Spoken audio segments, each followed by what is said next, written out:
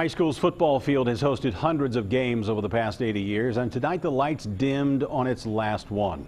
And it went out in style, finishing with their first winning season in nearly 20 years on the last play of the game. Brad Underwood is in Cleves now with a look at the final farewell. Hi, Brad. Well, hi, Rob. Yes, exciting game here. 37-7 Taylor defeating Indian Hill. And the field, it's almost 80 years old, and tonight there was no shortage of pride in this West Side community.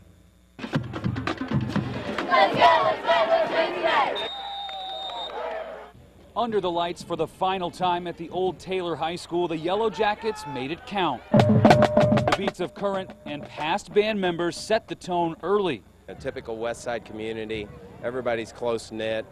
Alumni from the 80s, 60s, and even the 40s showed up to say goodbye. Oh, it was a lot of fun. We won most of the time back then, and we had a grand time. Paul Hanlon played football for Taylor from 1949 to 1953 and says he couldn't stay home tonight.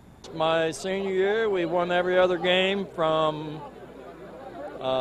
won the championship for the county. And the first team scored 24 points, and all the rest of the season, nobody scored more than 23 total.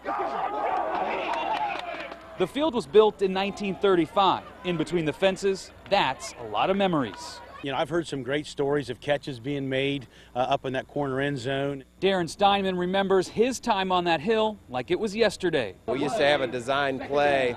It was a bootleg pass into the end zone, and you'd run up into the corner, and the quarterback would hit you in the corner of the end zone for a touchdown. On their feet, this community showed once again why this place is so special.